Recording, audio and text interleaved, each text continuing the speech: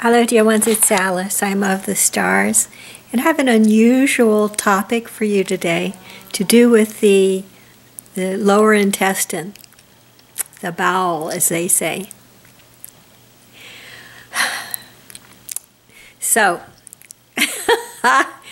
this is so out there. I logged onto it, maybe a year ago and I just couldn't, I couldn't put it out there on the internet because it was just too much for me. But now I have a better framework to hold it in that makes more sense, I think, to everybody, including healers. I have some trouble figuring out how to approach this topic because while it's a naturopathic topic and it was well known in the days of my grandparents, it's gone by the wayside because of the advent of traditional medicine. These days, I believe are the times when some of the old remedies are coming back. For instance, you can see them in the drugstores now. The old-time remedies that worked really well and weren't very expensive and had simple ingredients in them. So I've been rereading a book that's a favorite of mine called Become Younger by a gentleman named Norman Walker. And in it talks about the very important steps we can take to become younger by eating foods that are raw and vital, as raw as possible, like raw fruit juices or raw vegetable juices or raw vegetables, that kind of thing, raw nuts. And the importance of using some method to clear out the bowels, like, for instance, a water and vinegar enema, like that. And he waits until the very end of the book to talk about that because it's not a topic that most people, enjoy. But in years past, I tried this method and I found that it really does immediately make the lymph system and the clear up and the taste that comes from the salivary glands, the taste in your mouth even, everything becomes very light and clear. So there's something to this theory. This gentleman lived a long time and he lived a very energetic life, and he was in the tip-top health all that time as far as I know. So anyway, that's the beginning, that it's very important what we take into our bodies as food, and it's very important to clear out the bowels once in a while. I suggest once a week for perfect health and for longevity. It allows the body to regenerate tissue much more quickly and to heal tissue that's not completely healthy. So I would suggest that the minute that we feel the onset of any kind of cold or flu or any kind of physical pain, anything like that, especially as we get older. When younger, it's not that important because our thymus is working really well and all the tissues regenerate really fast, the metabolism is moving faster and so forth. It's much easier to heal when young. So that's the beginning of the talk that I'm about to give, is that it's been known in many ages past that especially what we eat, if we eat stuff that's raw and vital, full of vital energy, then that brings energy into the system, and that if we use a water enema, or in some cases colonics, if that's available and trustworthy, colonics being administered by a professional, right, and more thorough than the water enema, then what happens is that foods clear through the body very fast, and that very great load of energy that we spend on getting alimentation into the body and getting it out again is minimized and optimized. So that's the first thing. It's my plug for vital foods and water enemas. So, now the second thing has to do with various theories that I have, because recently I took up specifically water enemas again with a little bit of vinegar added, a tablespoon or so, 2 tablespoons. And I used them in hopes that it would help to deal with the unconscious thought cloud of the world, which becomes very unruly on Friday and Saturday nights in a large city. Now, if you've read Arthur Powell's books, which are classics of occult literature and explanations of the theosophical point of view, then you'll get the notion, the understanding of what's really happening in the large cities on the weekends. Arthur Powell describes, for instance, how when a man walks down, they used to say man in those days, they never said woman. It was just, I talked to my mother about it. I said, Mom, why do they always say man? Why don't they say woman half the time? And she said, oh my goodness, they mean nothing by it. She said, this is merely a literary convention. And my mother was very in favor of empowering women, so I guess she knew what she was talking about. I took it that it doesn't mean much, and I hope you will too. So anyway, to get back to the theosophical literature, Arthur Powell, in a classic passage, described how when a man walks down a city street, he's followed by a train or entourage of thought forms that were in his own mind. It's like the tail of a comet walking along with him. And people who get too close, as they say in martial arts, within the maw of another person, they're immersed in the comet tail, or actually tails, because you have the gut brain and the mental mind, the lower body, mental body, and the higher mental body. So the man has actually 2 tails trailing behind him, and if you get too close to him, then you'll be immersed in his thought forms and affected by them. At the same time, this man who is putatively walking down the city street walks past, say, a bar or a brothel, right? And all around this brothel, stretching far out into the street, are thought forms of the sort that Arthur Powell calls depraved, right? Now in today's society, in the United States, you may not cotton to this idea that some thought forms are depraved. For instance, young children these days, when they go to the movies or look at their laptop or handheld games, they have no choice but to view and assimilate violent and what I would call depraved thought forms. There are no choices in the mass media today for education of young children other than depraved thought forms.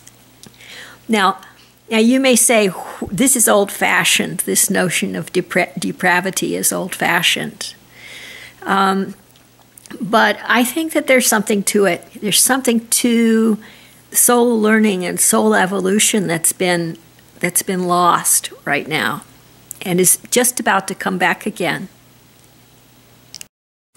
So now to get back to Arthur Powell's description of this man walking down the street, and suddenly he goes past a bar, right, or a brothel, and all around him suddenly is this sea of depraved thought forms, right? His mental mind, his higher mental body, and his gut brain, his lower mental body, are both immersed in this sea of thought forms. Now, the subtle bodies of the human being are not solid like the physical body. They don't have the same ability that the physical body does to resist, for example, physical germs, right? For the physical body, when a germ comes along, it has to enter the body either through one of the orifices, such as the nose or the mouth, or the anus, or the vagina in a woman, or the tip of the penis in a man. The ears, but the ears are are sealed off with any luck unless the eardrum is punctured. Also, the tear ducts actually are a way that things could enter into the body. So these orifices allow for foreign, like organisms or germs, to get into the body, and also cuts, abrasions, places in the skin where the skin is broken, because the skin is the barrier to this kind of thing. But in the human body, there are less opportunities for things to get in, you know. Say a leech. You go into a river in the Amazon, and there are a lot of leeches in there, and a leech adheres to your skin and pierces the protective barrier of the skin and is able to mingle its bodily fluids with your blood. That's an attack on the integrity of your physical body. But it's very rare unless you actually walk into this river and where the leeches are, right? And that happens. Or if you're in a swamp and there's mosquitoes in the swamp, and the mosquitoes come and pierce the armor of your skin and are able to intermingle their own bodily fluids with your blood, all right, which is how people catch a lot of diseases. So these possibilities exist for the physical body, but in general, the physical body has more of a shield of protection, known as the skin, against foreign organisms than do the subtle bodies. So, for the subtle bodies, here's the situation. Here's the man. He's walking past the bar or the brothel, and his aura, his subtle bodies, his not so much the etheric net, but his astral body, his lower and higher mental bodies, and his causal body, I believe, those ones will be affected, all four will be affected by the environment of thought forms, especially emotional thought forms, in that place of depravity. So what will happen then is that unless he is prepared and aware, unless he is pursuing the path of enlightenment, unless he has a very neutral mind and is non-reactive, then when he encounters these thought forms, he will be impelled to action, perhaps of a baser sort. He might walk in for a drink of liquor. He might walk into the brothel and hope to obtain services there. And without even thinking about it, he might make these moves because of the sea of thought forms that has commingled with the thoughts in his own mind and in his gut brain. So in the subtle bodies, there's not that shield of protection against intrusion of foreign organisms that there is, which is the skin, in the physical body, unless awareness is placed on the heart and the electromagnetic field of the human being is ramped up. Then there's a shield of protection. Or unless the person is aligning their heart line directly with God all the time, so that their mind, their heart, and their will are always aligned with the divine, the highest, and the core of earth. Those visualizations create the shield against the polarities of earth, the depraved thought forms in the case of Arthur Powell. Such a man who has placed his awareness in his heart or on God in him, will walk past such thought forms without any concern whatsoever. So those are our shield of protection for the subtle bodies, those visualizations.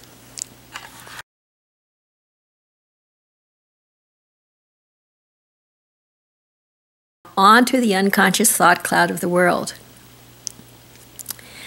This is a topic that I wrote about many years ago because it upset me at that time, and I was trying to get a handle on it and resolve it. And It is what you might imagine, the cloud of thoughts around a particular place of business, only the place of business is the planet Earth. Our blue boat home, as they say in that beautiful song. Planet Earth has a cloud of thought forms around it that varies depending on a number of things. In the largest sense, it depends upon the electromagnetic field of Earth, which some say is shaped like a torus. But I say that this torus dances with the love notes of our sun in our solar system. It dances to the melody of the sun. And so it's not shaped like a Washington apple with no core. No, it's more like as fluent and as expressive of change and emotion and thought as are the northern lights in the sky of the northern latitudes of Earth. Our own energy fields dance in the same way as the Earth's energy field dances to the tune of our sun. Dance and shimmer and shimmy and exult in the life-giving blessing of our sun. And our sun, in turn, dances to the blessing of the great central sun through many sun systems onto that great central sun. And that great central sun is the physical expression of the creative force of this universe. Yeah, there are other universes. God is infinite, but let's just leave it at that high point for the moment. All right, back down to the Earth level. Here we have the sum of all the human electromagnetic fields and other energy fields on Earth expressing itself around our planet in conjunction with messages from the sun, right? Now,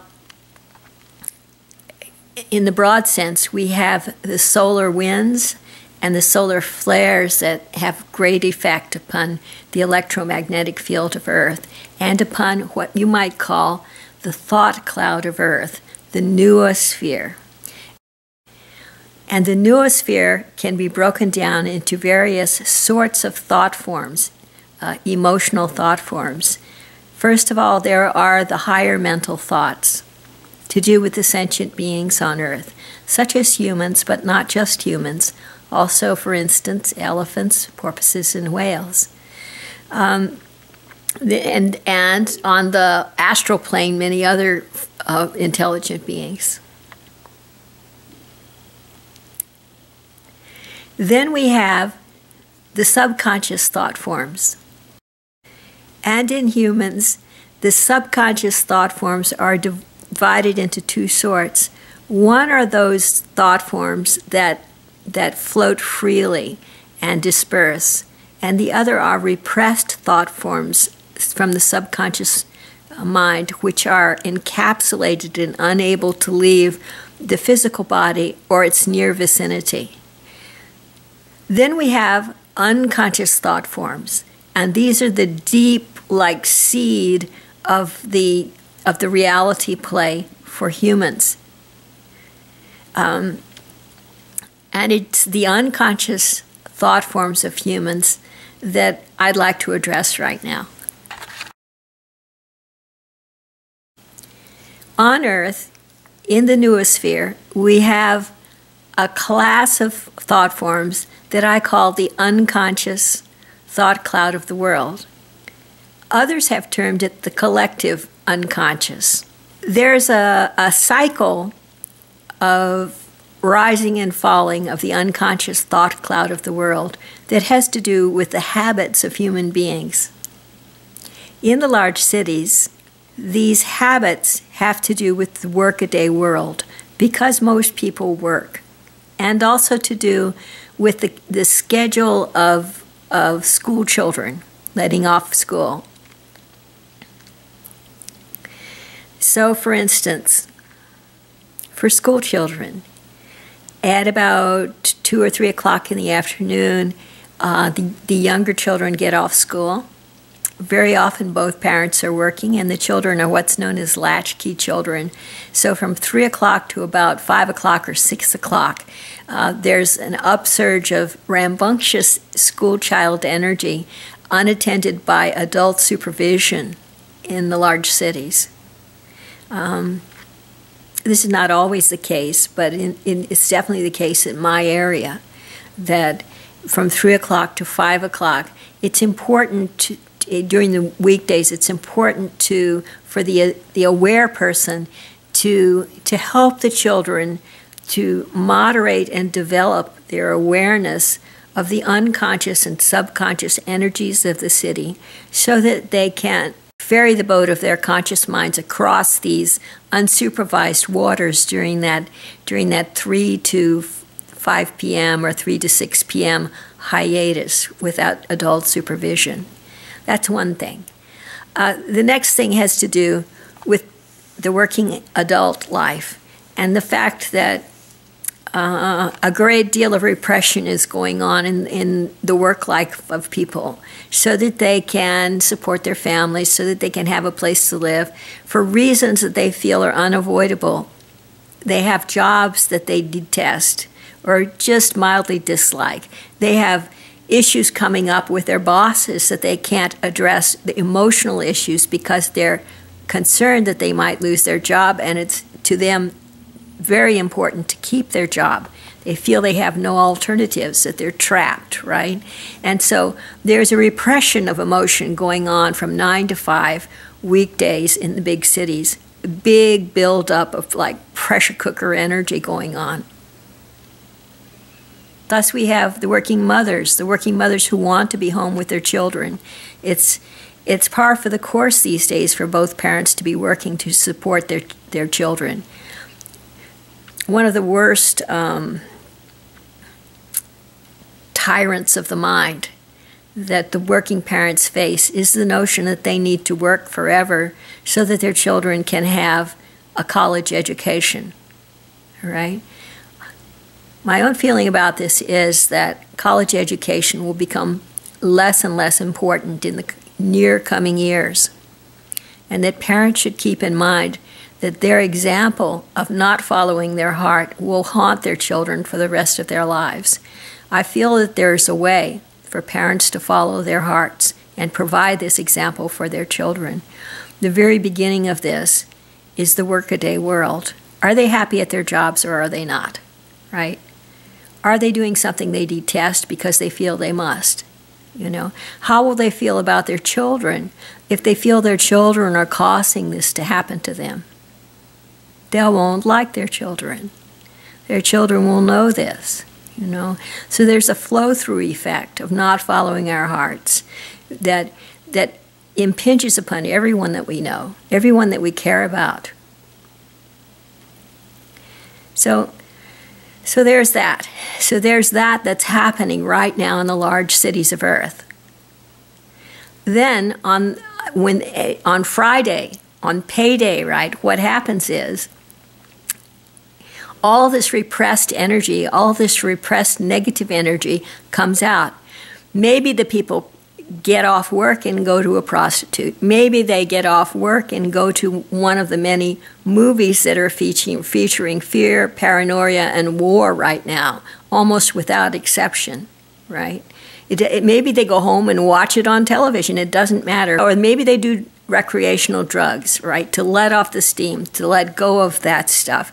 But instead, the methods that they choose to do it cause it to become worse. Suddenly, there's a flare-up on Friday night and Saturday night, but not Sunday night, in the big cities, a flare-up of extreme negative emotions bursting forth. It's this weekly pattern of city energy that immediately impinges on the person who's awakening. And they wonder what to do about it, right? Some people leave the city if they're starting to awaken. Some people leave the city on the weekends just because of that. Other people feel that they have to stay home and meditate the whole time to steady the energy that's input into their own subtle bodies by the like explosion of negative energy on Friday and Saturday nights. Now, if you're just at the point of awakening and you don't know what the heck I'm talking about, that's okay, you know? It's all right. But it's good to know that this happens once a person's electromagnetic field starts to expand, so that you'll be prepared for the eventuality that it might be happening to you. What a long story this is turning out to be. So on the weekends, I've come up with something new, and this has to do with the very beginning of this video. I've come up with something new to cope with the situation, and fortunately, it works immediately. The first thing, if there's a sudden downgrade in your DNA because of the influx of thought forms into your own subtle bodies, the first thing to do is to grab a glass of water, drink the water, and do one of Judy Satori's activations of light. That's a fix that pulls you up a level or so immediately, and then lie down for a few minutes. And that will get you to the point where you can do something else. In addition, right now, there's a lack of light to deal with. I'm talking about November 2016 right now.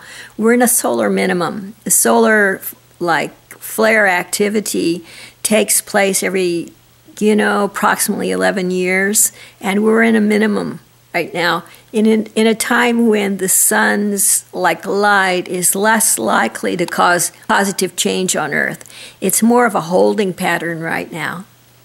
Further, we have an annual minimum right now. November, December, and then maybe the beginning of January every year, we have the lowest light in the northern hemisphere. Fortunately, that's balanced by the highest light in the southern hemisphere. But here I am.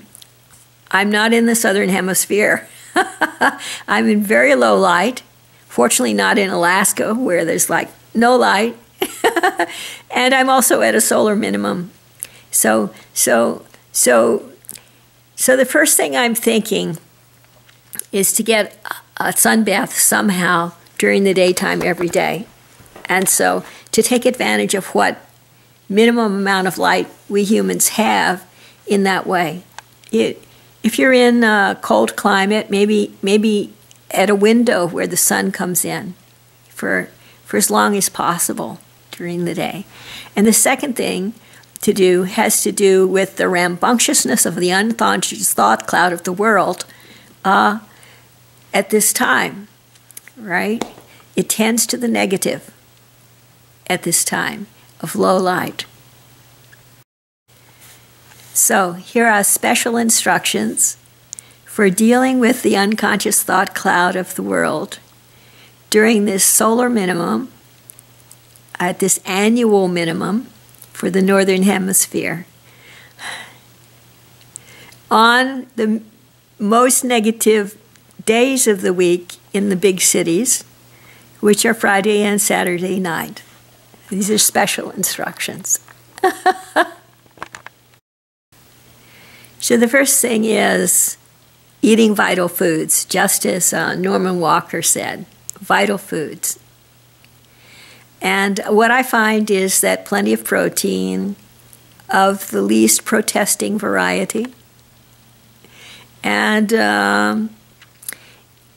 plenty of vegetables, and vegetable juices are the very best thing right now. Your diet may be different, I don't know. Judy Satori has an Ascension diet that you can look at along with her excellent Ascension plan. So there's the diet, right? And just to let you know, what I've been finding lately is that fruit juices cause my cells to just go totally, they do the hula, you know. They get all excited, absolutely excited, and consequently there are a lot of like frenetic thought forms happening, and then all of a sudden they get exhausted and they all like want to go to sleep. And so I advise not doing fruit and fruit juices and other sugars right now. You know, it's better to do protein, hopefully vegetable protein, not animal protein, but if animal, then perhaps just chicken and seafood. And it's better to do vegetables than fruits. There's diet. Then we have the elimination. I've talked about enema already. But I haven't talked about what happens when I try it on a Friday night in the city at this time.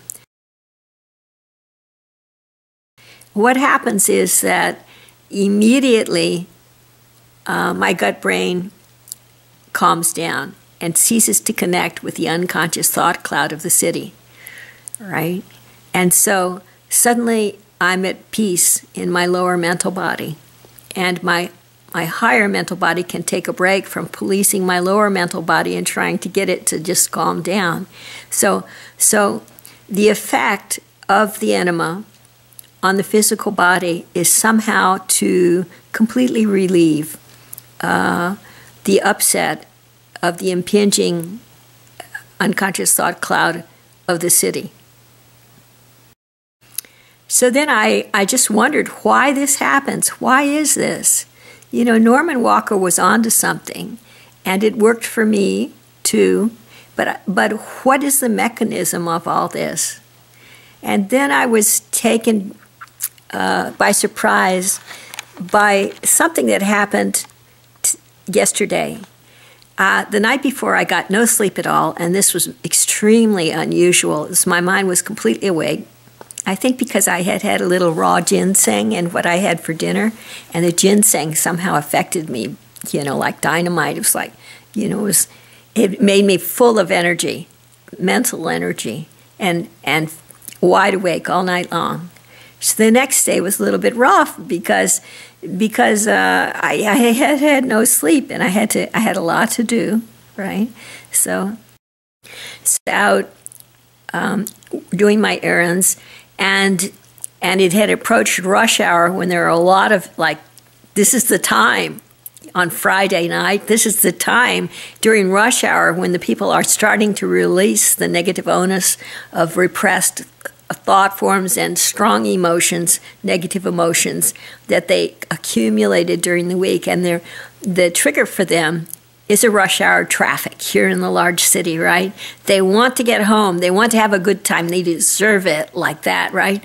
And the traffic is preventing them from doing it. And they start to get really, really furious, you know.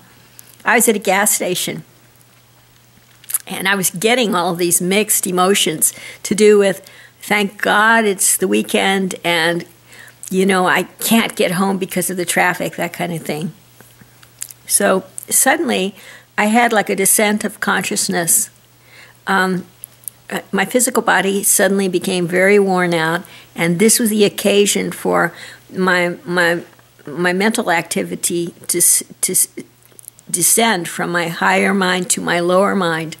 And when that happened, there was a downgrade of the DNA, and there was an upwelling of a feeling through the lower mental body, the gut, brain, and the bowel, to do with threat energy.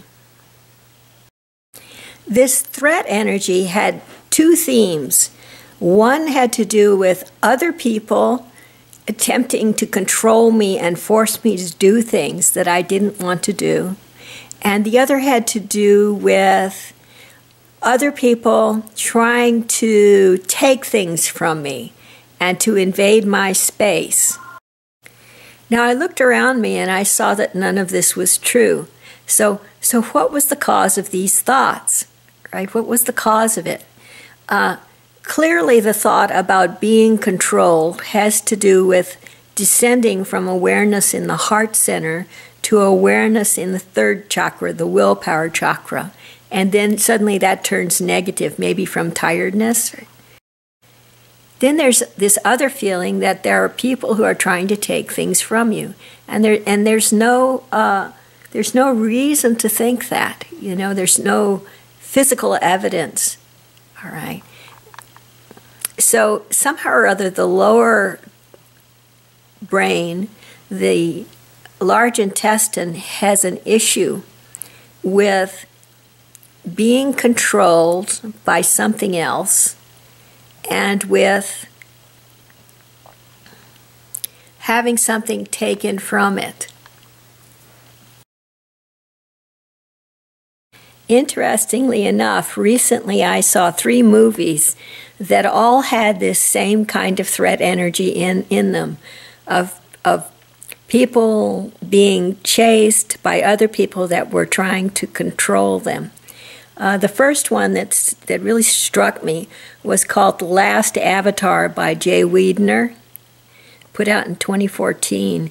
And the reason I like that movie is that it had to do with the same process that the whole world is going through right now, to do with the awakening and attaining enlightenment and arising with new earth and like that.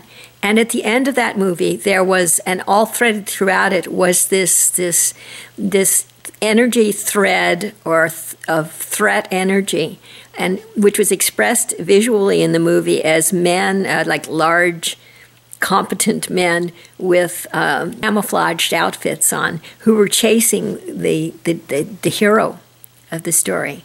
And in the end, he was victorious. So, but in the meantime, there were some tense moments with these camouflage outfits, guerrilla people. And then after that, I was checking on a Netflix film, and I found one called Paradox, and I only got to the very beginning of it. It's Paradox by Michael Hurst. And so far, it started out with threat energy. Someone was being chased, a young person was being chased by people that were wearing gas masks and dressed in black. Right, and then he was killed by them, and I'm going, oh my gosh! So I put that one on hold for a while, and then I checked out the movies out in the world, right, not just on computer, and I tried a few. One that I remember is Inferno by Tom Hanks. He's the main actor, and Inferno is also a movie largely to do with threat energy. Isn't that something? And there are many other movies to do with fear and threat energy out there right now. So the feeling that I get is that this feeling that I suddenly logged onto Friday afternoon in rush hour, well, for one thing, a lot of people are watching those movies, and so they get the feeling that they're threatened just by, like, contagion. From the screen, and from the music that's being played during the movie, and from other people's thought forms that are created from the movie. Suddenly everybody's infected with like threat energy, right? And so, but at that hour, probably that wasn't it. So, but behind all that, behind how Hollywood is creating movies that enhance the fear of people and increase the threat energy threads on Earth, there's the question, why are they doing that? And this is the same as my question with regard to the sudden upsurge that I had on Friday night of that kind of energy. Why is this happening? Why would Hollywood put out this kind of movie, and why would people be attracted to it?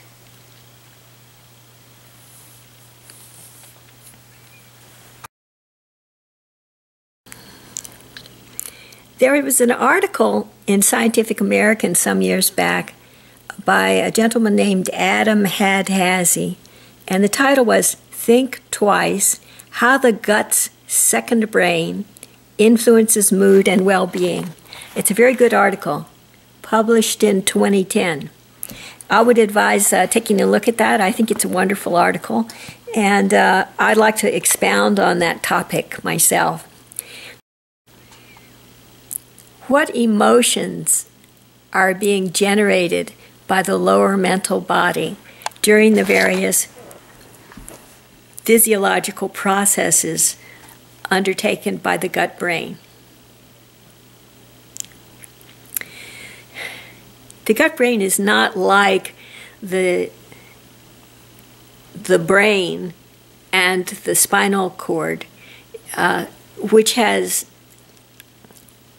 gazillion neurons all touching each other and are close and transmitting information to each other like a busy freeway all the time, and creating the illusion that we have that this reality is a certain egoic way. It's not like that at all. The gut brain is part of the peripheral nervous system, the nerves unprotected by the skull or spinal column, which live and serve in the rest of the human body. Also known as the enteric nervous system, the gut brain is a portion of the autonomic nervous system that governs the gastrointestinal tract, including the colon. It is a mesh-like arrangement of about 500 million neurons. This is half of 1% of the number of neurons in the human brain. In the lower intestine, we have the involuntary nervous system, the neurons that aren't part of the egoic solidity of a person. These little guys, they're on their own in the wild and woolly outposts of the human body, and they're doing their best. And what really organizes them is the body elemental on the astral plane, the body elemental of the large intestine. And this is a very cool entity with childlike exuberance and joy that really knows what it's doing as far as repairing and facilitating the operation of the lower intestine is concerned. So that the greatest intelligence in the large intestine, to do with the large intestine, is the body elemental, the beautiful body elemental, like a little child, that with great expertise at healing through light and sound, that repairs and regenerates and oversees the function of the large intestine all our lives, right? The cells themselves, the neurons there, the specialized cells called neurons, they transmit a truckload of information to the brain, right? In fact, most of the information, like traffic between the gut brain and the higher brain, is from the gut brain to the higher brain. Now, it's possible, as is stated in the Hadhazy article, that the main content of this transmission has to do with mood and well-being.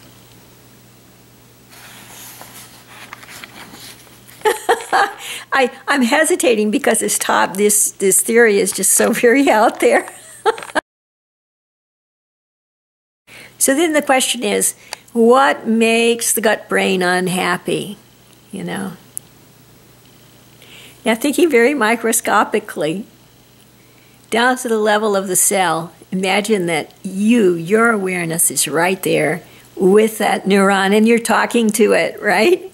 Okay, what is it concerned about? And here's the intel that I got last night from this and from talking to the body elemental. Here's a beautiful child. You're afraid of invading organisms. They're afraid of specifically and mostly bacteria and yeasts and stuff like that, that are located in the feces, inside the colon, and prevented from entering the bloodstream by that mucus, that mucus that's secreted all around the outside of the large intestine. But when the bowels are full, then there are, and if they've been full for a while, right, not evacuated for a while, then inside the feces are propagating at an alarming rate from the perspective of the body elemental and the lesser perspective of the neuron, propagating at an astounding rate are these invading organisms, the bacteria and the yeast and so forth, little things that pose the threat of getting into the inside of the body from the lining of the large intestine. The invading army of the night, as it were, the army of the night. Further, from an astral point of view, the feces, the excrement inside of the large intestine carries a vibe. The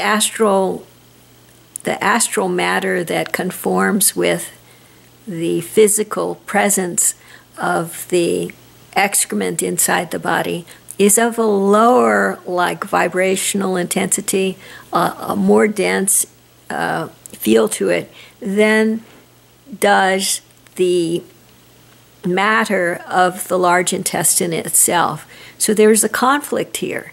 There's a feeling of defensiveness on the part of the large intestine, defending itself both against the physical threat of the bacteria and the other microorganisms that are propagating inside of the excrement, and also of protecting itself from the disparity of frequency of the astral matter that's inside of the excrement.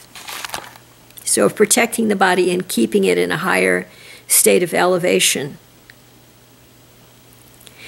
And so when that threat is present, I propose that threat of the invading armies of the night, which can take place all night long because the bowel might be full all night long, then this threat energy is being transmitted from the gut brain to the higher brain and creating dreams that have to do with threats and astral stories to do with that. So essentially, the reason for the Hollywood movies, the extensive Hollywood movies on being controlled and chased and having things taken away from you, has to do with the eating habits of the modern human beings. Right? We don't eat things that allow us to clear our bowels properly. And consequently, inside our bowels are breeding microorganisms that are not necessarily helpful to human beings. The vast majority of microorganisms in the excrement are not helpful to humankind. They're invasive. They're invaders. The science fiction, there's a science fiction story about the beings of Mars, the warrior beings that, I forget how that story went, that their essence was placed as microorganisms in rocks that were hurled as meteorites from the moon to Earth, and there are these bacterial-like entities in the rocks that were let loose upon humankind. This is rather dramatic, but I mean, it's also very impressive, the thought that there may be Mars warriors inside of our intestines. Okay, a little too out there, but it serves a good point. It points out the point of view of the cells that make up the large intestine. They feel that the army of the night, which is alien invaders, is pressing against them and threatening to overwhelm them and control them and to take things from them.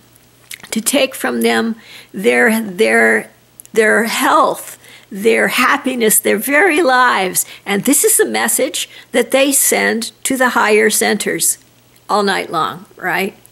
And this is the reason for the Hollywood movies is the eating habits of Americans and of people in the modern world.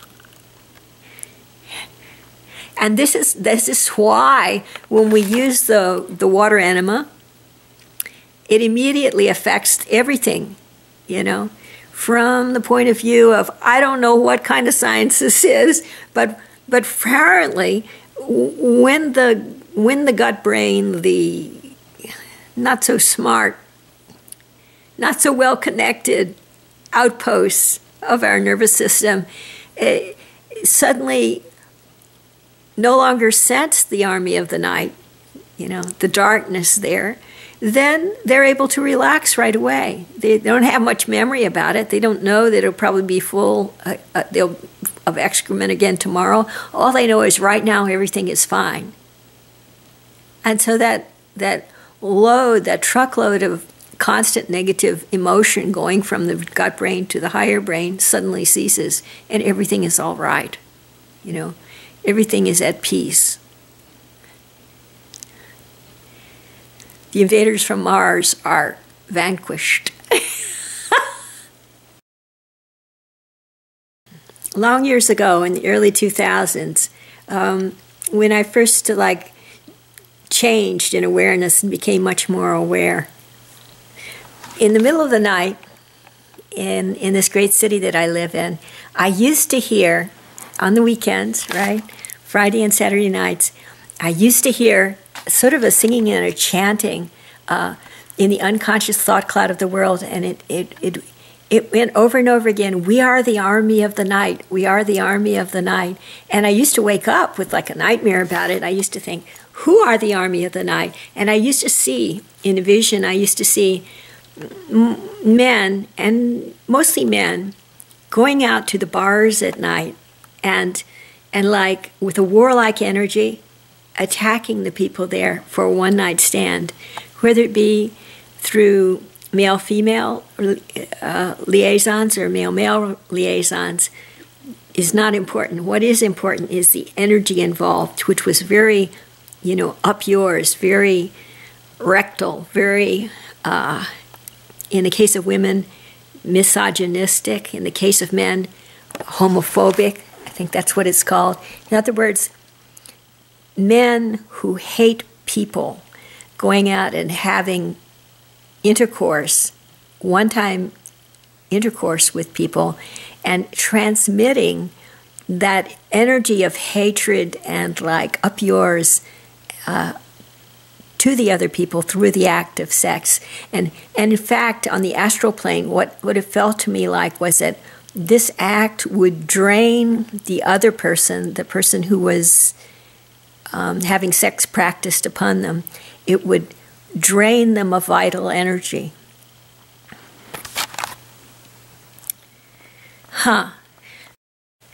So just a what if?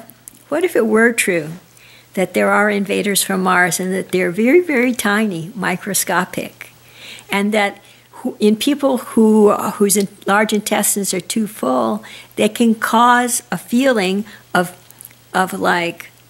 warlike hatred and cause them to act out in this way, in this profligate way on the weekends, creating replicating emotions of hatred and fear from one human being to another. Wouldn't that be something? And so easily solved through diet. Further, suppose it were true that these bacterial beings, these hostile beings, these aliens from another planet, right, were full of this very warlike nature, this very invasive nature, as in fact, even setting aside the alien hypothesis, bacteria are like that, They're very adventitious. They're very into, for me only, they're very parasitic in many instances. Of course, there are good bacteria, too, bacteria that are on our side. But taking these hostile bacteria into consideration, they're in it for themselves. They're warring against the human species, right? Maybe not with a higher mind and like that, but with their energy they're doing that. So a person whose GI tract is not fluidly flowing and eliminating may be accumulating inside of their gut, and in the worst possible case, the case of the impaction inside of the gut, with the constriction that really prevents. You'll have to read the book about it by Norman Walker, but there are many cases where the GI tract is not functioning optimally. And might that result in an accumulation of warlike feeling inside of the gut brain of a person? Might that be the impetus of the peoples of the earth to wage war on one another? Is it possible? I'll bet you didn't buy this story hook, line, and sinker. But maybe you could pick up a copy of Become Younger by Norman Walker and see what you think of that. It's very convincing, I feel. And it's a small book, but it's packed full of information. And if you don't like that, then, well, you could look on the internet for Judy Satori's work on the Ascension diet. She has a great Ascension diet, very, very fluid, very variable according to a person's specific needs. And you could also look on the internet for good, reasonable instructions on doing a water enema and see what happens. So that's the takeaway, I hope, and I hope you enjoyed all this. And I'll talk to you all later. Happy Thanksgiving, everyone.